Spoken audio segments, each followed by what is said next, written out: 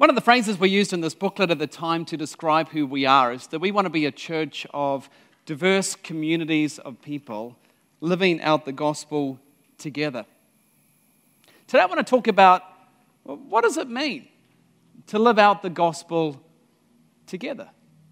You know, that word gospel, it's something that we hear a lot. It's become a bit of a churchy word, hasn't it? 2,000 years ago, it was a reasonably common term. Common term just meant good news. But not, I guess, just good news of, the regular good news type, like, hey, there's a sale happening in Briscoe's this weekend. But more the, radical good news. I guess maybe a term that we might use to describe that today would be groundbreaking news. Something flashes on the screen, breaking news, and people gather around and they all lean in to see or to hear what's happening. Back then, that breaking news would be news of a victory in war or a new king that had ascended, and people would gather around and hear that. They would celebrate and they would cheer because they knew that everything was radically changing from this point on. The early writers of the New Testament took this word gospel, this word good news of breaking news, and they used this word to describe how God had stepped into our world and the radical impact that would have in their lives and throughout the world. It's the gospel. And rather than just think about, a whole lot of different initiatives that, we've got planned for the rest of the year, even though we'll come do some of that, I want to make sure that we really understand what gospel, this breaking news of Jesus, is all about. You see, without understanding this, we're at the risk of, you might attend a program or two or in a service or two and not really connected to this groundbreaking news. Or you might, clock in and clock out on a Sunday, but not really see how this good news affects everything. In fact, you might leave here and see that it has no bearing to your work life, which is, 50% of your waking hours is at work. You might leave here and see that it has no bearing, to the 45 hours that you spend at home. Effectively, you only spend 2 or 3% of, your life here, tops. And the gospel affects not just what we do together in these different programs and services, it affects everything, sends its ripples out to every single thing we do. See, while it's huge news, what I've found is that a lot of Christians think of the gospel as something that happened in the past. A historical event where we sat down and we embraced something, we received something, we became a follower of Jesus, and that's the gospel, and that's kind of all we need to do with the gospel. And we often don't see much of an impact in our lives from there on in. And it was good news that happened then, but we don't seem to embrace that and with a sense of celebration and excitement today. Or it might be, not just a past thing we did, but we might just see it as, part of it. I meet a lot of Christians who seem to have got part of the good news. It's like they came around this breaking news story. They heard some of the broadcast, but they didn't hear all of it. And so as a result, they get really excited about this particular part of the good news, but don't realize the radical nature that has in all the other spheres of home and work and society and our city and our life and all these different things it directs us to. And the reason I know that is because that's my story. I grew up in church. I heard people talk about, this thing, the gospel. And at the age of 10, I responded to enter into a relationship with God. And thought I knew about the gospel, thought I'd embraced, all of the gospel. And yet as I have grown in my Christian journey and as I've opened God's Word and understood God's Word, there's a sense where, wow, there was so much more to it than what I realized there was to it. And suddenly, this little bit I had, which was pretty cool, suddenly understanding there is a whole bunch more to that good news story, this breaking news story. It's radical and affects every single sphere of life. And if we're going to be a church of diverse communities living out the gospel together, I want to ensure that every single one of us here leaves today with an understanding that the good news is not just something back here that's one part of our lives, but something that affects every single thing. And so I have 4 trees up here, as you can see. I want to kind of go through, I guess, the biblical story, anchor us into the big story of God. Help us understand this radical nature of this gospel story and the different spheres that it affects. The first sphere that it affects is the part that I heard growing up quite a bit, and it's a radical part of the good news story. It's probably not going to be new to you. The first part the gospel affects is our relationship with God. Normally, when I heard the gospel story mentioned, it normally began with bad news. There was a problem with me and it needed to be fixed. But actually, the story of God doesn't begin with bad news. It begins with the good. We come to life in a garden called Eden, right? The very beginning, we read in the Bible, in the beginning, God created the heavens and the earth, and God steps in and he takes something where there was nothing, and he makes something, and each day, over 6 days, God saw and he spoke, and at the end of that day, he says, it was good. And at the end of those 6, and goodness means that it simply is what it was meant to be. It is what God had in mind, it's functioning in the right way. On the 6th day, God formed people, and he made this garden. He actually cultivated himself. He landscapes it himself, and it's this garden called Eden. Eden means something like bliss or delight, this garden of bliss. It's a garden of delight. It's a garden where you come, and it's this real utopia to step into. And in that garden, God makes Adam and Eve, and he places them there. And we read that they were in this garden and that they're able to relate to God, able to walk with God. You see, God created us for relationship with himself. There's a couple of things about Eden that you need to tuck away. Eden had all these rivers flowing in it. Eden had these precious jewels that you kind of see all around the rivers. Kind of tuck that away because it'll relate to our last tree in a moment. And Adam and Eve could walk around the garden and they could eat from the various fruit that were right in the garden. There was one particular tree in the garden, as you know, called the tree of life. And they could take from that fruit and they could eat it to their heart's delight, and it would sustain them. It would give them life. Enjoyable, good news, radical, groundbreaking news story. It all begins here. God creating people for relationship. But you know that that's not where the story finishes. The story also has something that we'll call the bad. It's why the tree shrivels, doesn't it? Suddenly, the world and this relationship with God is not the way it's meant to be. And we know in that Garden of Eden, there was another tree called the knowledge of the tree of good and evil. And God said, you can eat from any tree, knock yourselves off, savor every part of the fruit, but there's this one particular tree. You see, God invites us into relationship with himself, but he never enforces himself upon us. He never pushes himself on us. He gives a choice. He says, you can live any way you want to, or you can live as I design you and I call you to live. And you know the story. First couple took matters into their own hands. They decided to be in the place of God themselves and determine what is right and what is wrong. And as a result, strife entered into their relationship with God. Things shriveled up, things dried up. It all looks pretty dead. This isn't just something that happened then, something that happened in some garden long time ago. It still happens in our lives today, doesn't it? God calls us to a particular way of life. He defines what's right and wrong, and each one of us, at least at some point in life, have decided to define life on our own terms and placed ourselves in the place of God and done things in our own way. We seek our identity, our purpose outside of the life with our Creator. And because they acted alone, because we continue to act alone, this relationship with God becomes hurt and strained and shrivels.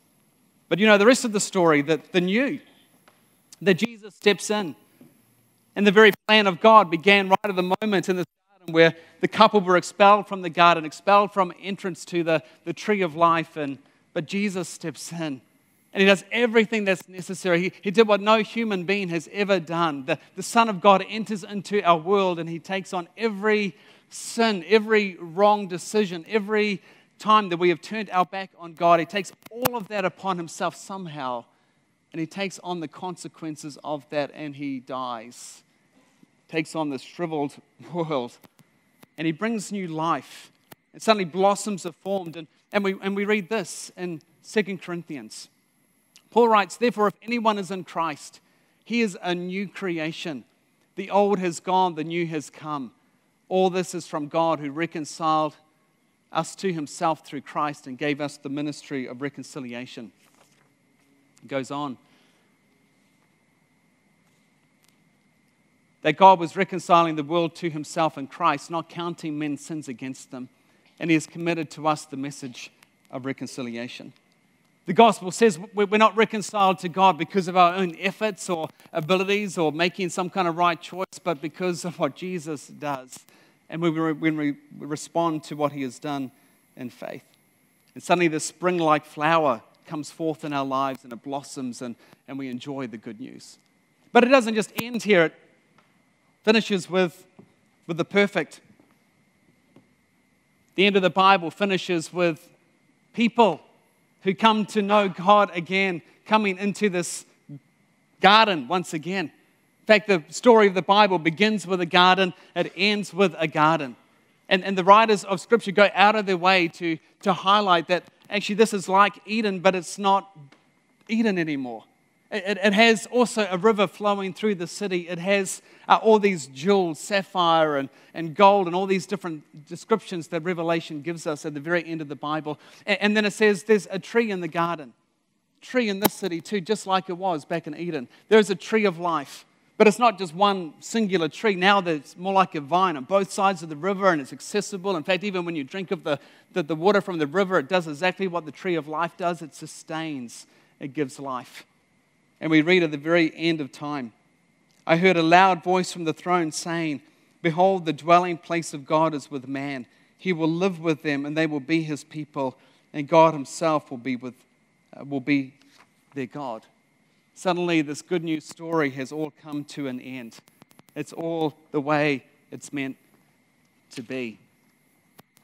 That's the part of the good news story that I grew up with. And it's a part of the good news story that we need to continue to tell because it's so important to us. That's why we have so many different things like English classes and CAP Job Club and mainly music and all these different things we do. And in our services, making sure they're accessible to everyone because we want to make sure everyone around us hears the story that we were in relationship with God originally and it broke. And the good news is that we can come back into relationship with God for all eternity. And that's why on your seats there is this invite card. It's not for you because you're already here. It's for you to pass to someone else that you meet. Perhaps you meet somebody over the next few days or week and they're new to the city and you can say to them, hey, you should come to my church because it's a great opportunity to meet some other people. And we have these groups and I'll introduce you to a few people and there's space on the back of the card for you to write details down. It might be your details, it might be how they get in contact with somebody here.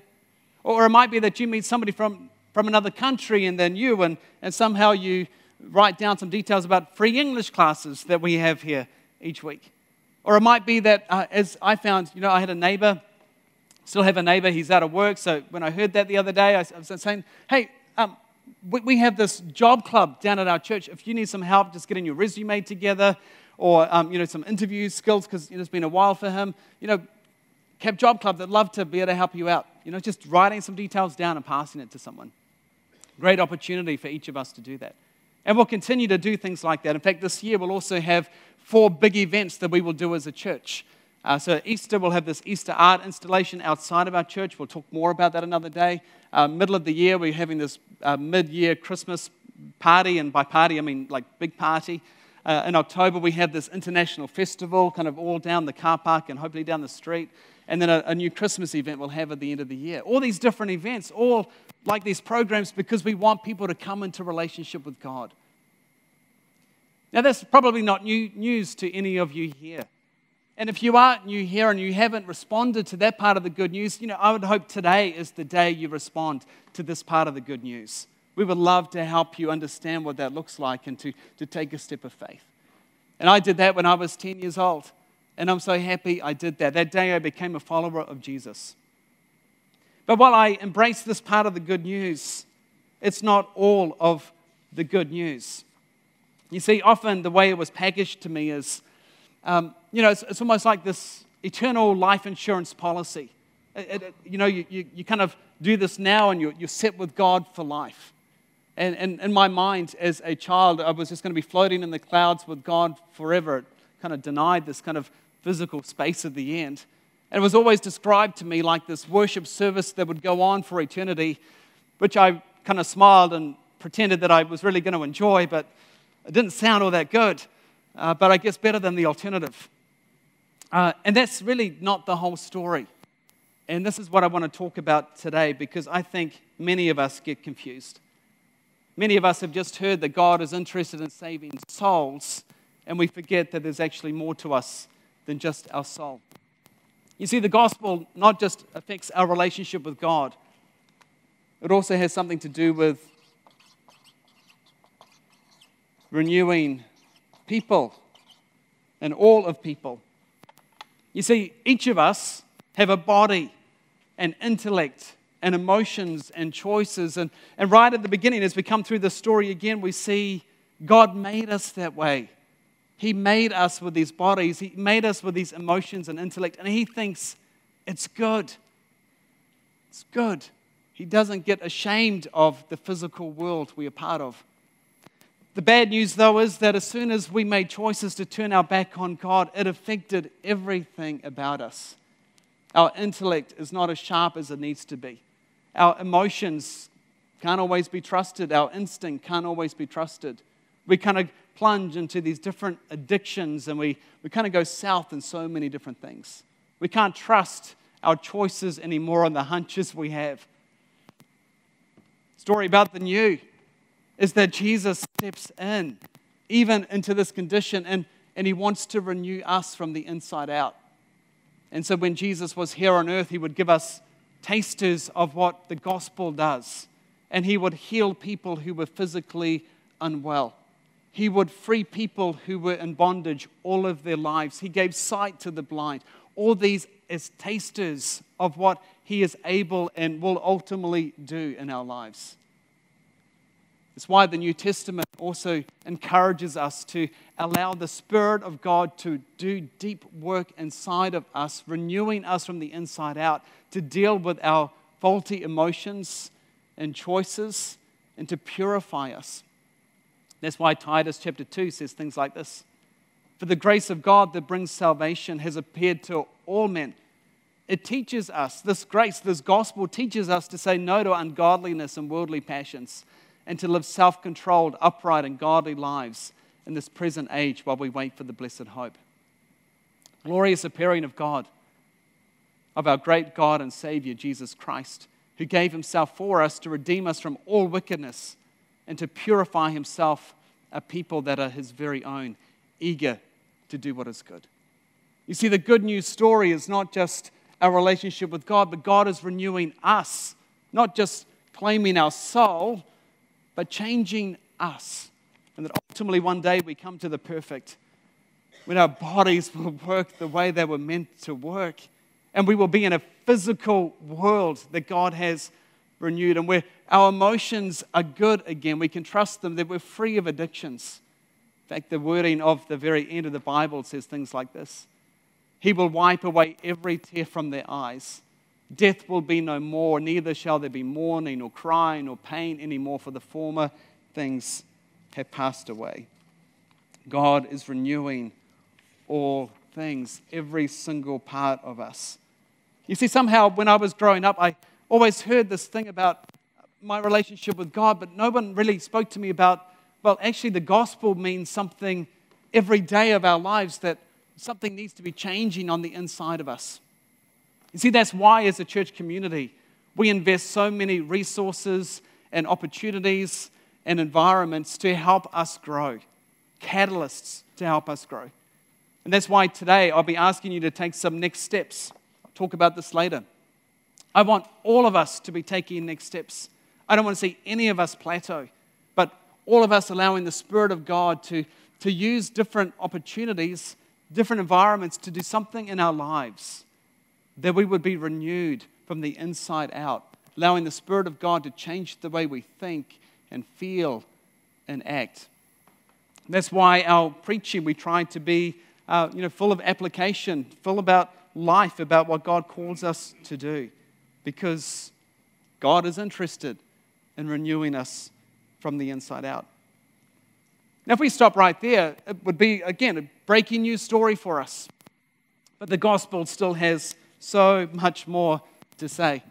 Not just about my relationship with God, not just about how He wants us to renew people and be renewed, but about our relationships with each other and with others. So again, the gospel story, as you think about these four movements, can be told around this part of things as well.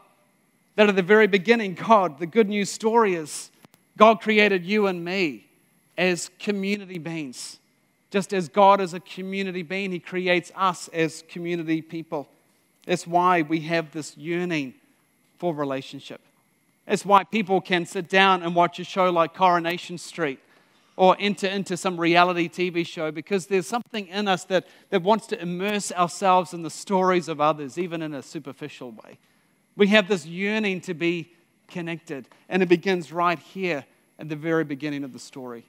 God created us as these relational people, and He brings Adam and Eve together. Before He brings Eve, when God saw all that He saw, and He sees Adam in the garden all alone, just in his relationship with God, remember what God said? It is not good for the man to be alone. Because the way God created Adam was to be a relational being. And so He creates Eve and He brings them together. And they trust each other. And there is this harmony between them. There's no walls between them, the passage talks about. But we come to the bad. The story again. They take the fruit from the knowledge of the good, of the tree of good and evil. Remember the very first thing, the very first consequence that affects. The very first thing they see is not their relationship with God that's broken. The very first thing they experience and they see is that there's disunity now between Adam and Eve.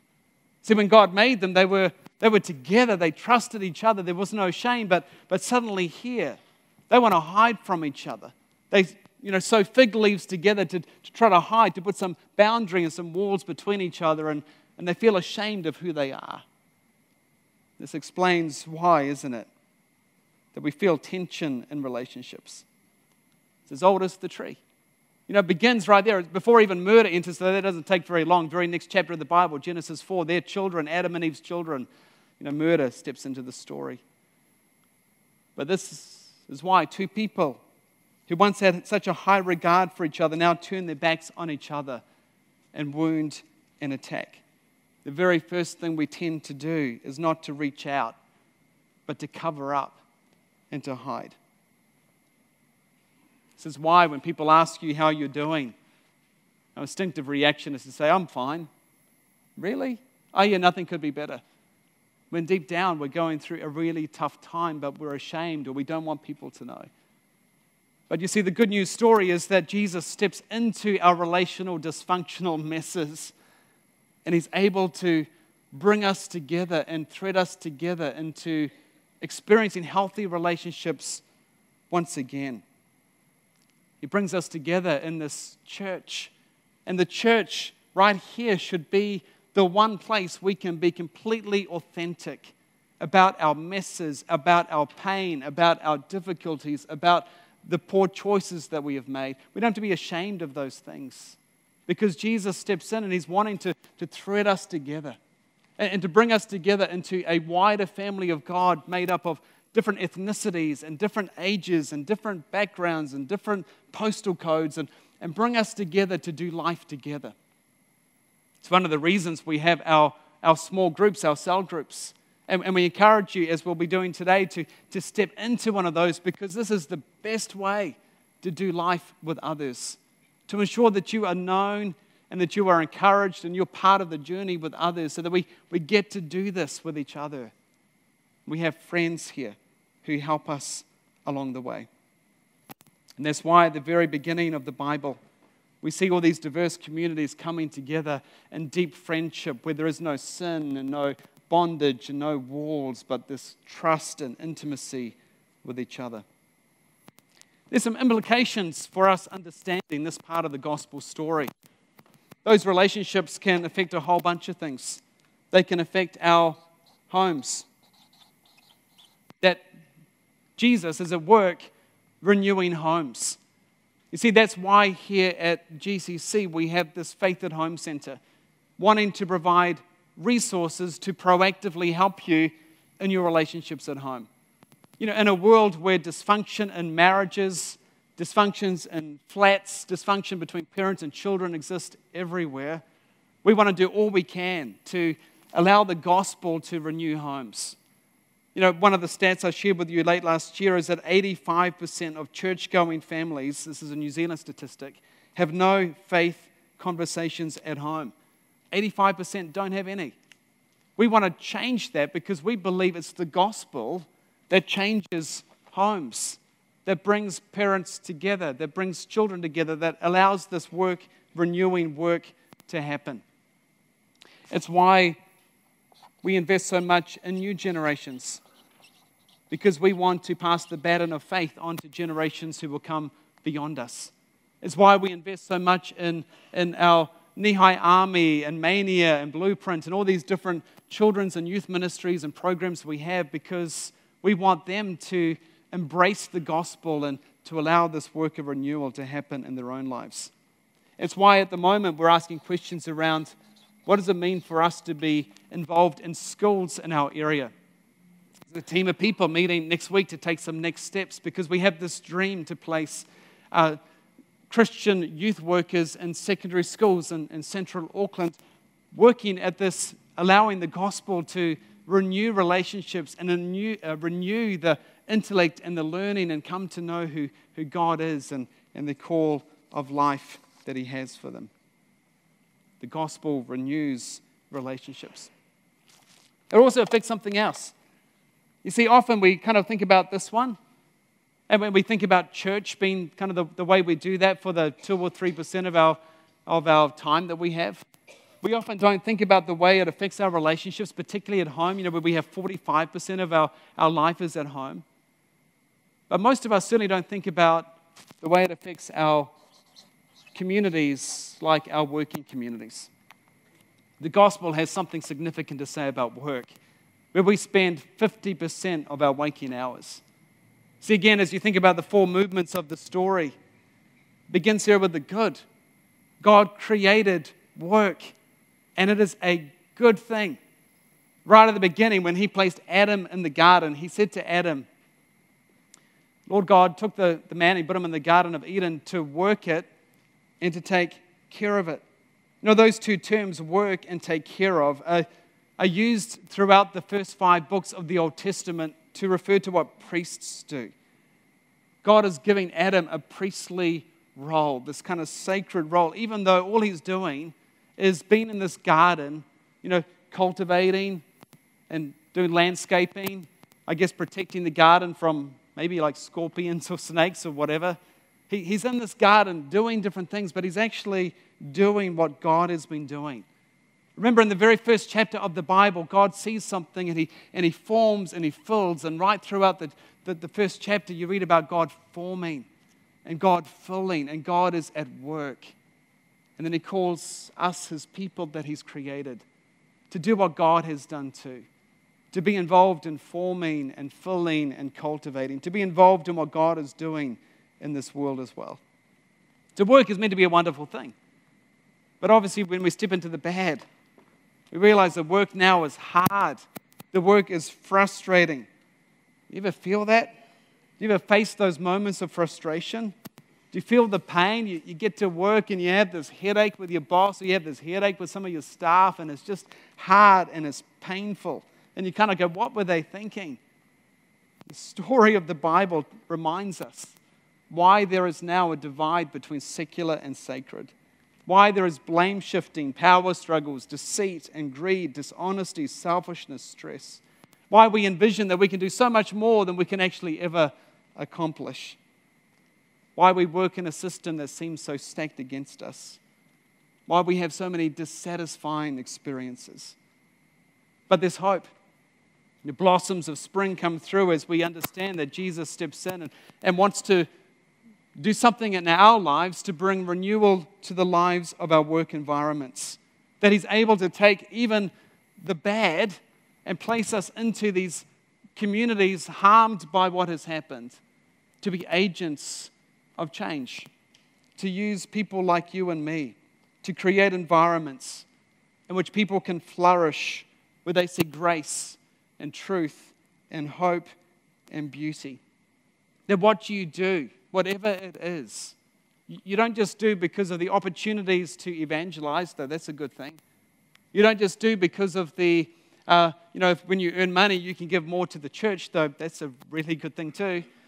You do it because what you do is modeling what God does. What you do is being reflective of the image of God, the God who forms and fills and cultivates and brings order out of chaos and beauty when it lacked before, developing and changing, and God loves this. You see, as your pastor, I want to make sure that we understand work matters. It's a good thing, albeit now a frustrating thing. But God places us right where we are for people to see glimpses of this new kingdom life that God is up to. Where at the very end of time, God is able and will renew all things. We could look at a whole bunch of other areas where these spheres where the gospel is meant to take root. We could look at areas like disabilities.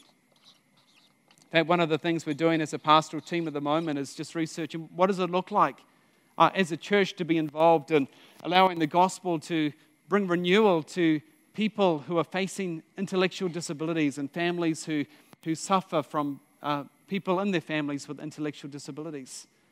Huge sector of our society, and as a church, we're trying to, what does that look like for us as a church to be part of what God might be calling us to do there? We can look at things like our city. What does it mean for the gospel to take shape in our city and to change things? After all, we read in Jeremiah this call where God says to the people, work for the peace and prosperity of the city where I sent you into exile. Pray to the Lord for it, for its welfare, and I will determine your welfare.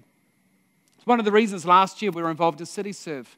All these different projects around the city where people could see the gospel at work, bringing beauty and order and renewal to what was happening. You see, throughout the centuries, local churches made up of ordinary people like you and me have stepped out. Ordinary men, women, and children have brought the whole gospel to the whole of their lives. Together, followers of Jesus have begun civil rights movements. They've elevated the status of women. They've developed hospitals and universities, influenced arts and political theory, human rights and dignity, education, compassion, and the love of enemies. They've introduced Jesus to complete strangers who soon became friends, and lives were radically renewed from the inside out. You see, the gospel is not just God has a wonderful plan for your life, but more than that, He has a wonderful plan for the whole world. It's the coming of God's kingdom to renew everything. As Jesus says, behold, I am making all things new. Jesus is involved in renewing people and places.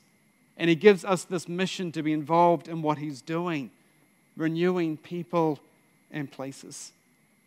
You see, the church is a colony of heaven, populated by people like you and me whose citizenship is not here, but it's in heaven. And in this colony where we walk to the beat of a different drum, living the life that God intended us to live, living as people set free. And when people see glimpses of what we do and how we live, it's meant to entice them and see different aspects of this good news story. Perhaps they've never been around the radio or the TV to see that groundbreaking news. But somehow through what we do at work and home and various programs and initiatives, we give them a taste of what is to come. And I want every single one of us to embody this good news story because it affects every sphere of our lives. It affects our relationship with God, it affects the way God renews us from the inside out, it affects our relationships with each other, homes, new generations, schools, work, city, everything. Everything. And so I'd like you to take the sheet of paper, the next steps card that you received in your bulletin when you came in today. Because I'd like to ask you to consider what it looks like for you to step more into the story of renewing people and places. In the foyer on your way out today, there's a whole lot of tables, there'll be a whole lot of activities there to entice you to stay. We have an ice cream truck and we have, some brownies at the table so you can kind of enjoy that and kind of enjoy just hanging out with each other. And I want you to get around the tables and find out what's happening and take some next steps. Our kids' ministries will be going longer today too, so if you have children, they'll be in there till 10:45, so you've got time to hang around and to see what's going on. Here's what I'm asking. That you would think about what's the next step you need to take so that you don't plateau in your life, but that you allow God to be renewing you. And that you would also take steps to be involved in this process of renewing people and places. So there's different links here, like the Bible. And you can go on our website and there's Bible apps, there's Bible reading plans, different Bible studies that we're advertising. There's Right Now Media that we have, 10,000 different videos, resources to help you understand the Bible. There's worship. Committing to come every Sunday. And I would ask you to commit to coming every Sunday during this J-Walk series we begin next week. As we open the Bible to Mark's Gospel and we ask this question, what does it mean to be a follower of Jesus? What does it mean to take on this radical task of following Jesus? The step for you here might be meeting Jesus. And out on the table out here is some help through that. We have a program called Alpha. Might be the best group for you to be in with other people where you can just explore Christianity. Or it might be that you've never gone public with your faith through baptism and that's kind of your next step to take. Or it might be Starting Point. Brian alluded to that earlier, that if you're new or newish to our church and wanting to find out who we are, Starting Point might be the next step for you. It might be generosity. Our ministries here are all funded by ordinary people like you and me. And it might be that you've been coming here for a while, but just haven't kind of financially partnered with what's going on. Maybe that's the next step for you to take too. You can find out more about that at one of the tables. It might be connecting in a group. Groups aren't just a nice thing we do here, but they're crucial and a significant strategic element to what we do. And because we believe in groups so much, we even provide free babysitting to enable young families or single parents to be able to attend a group. And all you need to do is let us know your babysitting costs and we'll kind of reimburse you at a set rate for that too. And then join a team. At the tables out here, you will see a range of different programs that's going on. I'm asking that every single one of us would be involved in one of these. It's an opportunity to step in and be part of this renewing work that we're doing here at GCC. So you can go to different tables and find out about new generation ministries and our creative teams and different programs in the community and all these different things. And perhaps you're already serving. It's just a really good opportunity to find out more about what's going on. So that when you pick up that invite card and you're meeting people, you can invite people specifically to different things because you're in the know. You know what's happening here. Ellie and Tyler are going to come out now and are going to sing a song item to us, kind of bringing all of this together about God's renewing work in our lives and in our world. While they're singing, I want you to, consider just leaning in and asking that the Spirit of God would help you take steps where you can be renewed in your own soul, and asking that God would use you to be part of this work of renewing people and places. You know, I don't think I've ever been as excited about ministry as in this current season. There are so many opportunities for us to step into as a church. We're seeing people come to know Jesus. We're seeing people take radical steps of baptism, opening the Bible, giving and serving. And I can't wait for us as a church to see every single one of us embrace the whole gospel and see the way it affects not just what we do here, but the way we parent, the way we relate to each other, the way we work, the way we impact our city. You see, this is breaking news. Jesus is renewing people and places and calls us to be involved in what he's doing. Let's pray together.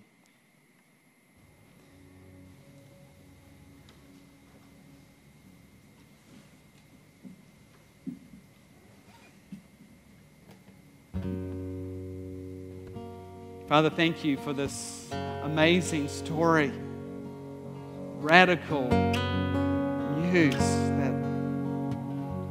that we have hope, that we have relationship with you, with each other, lives that will be renewed and transformed, and our city, the way that can be renewed and transformed, this world, this creation. Thank you that you are up to something amazing.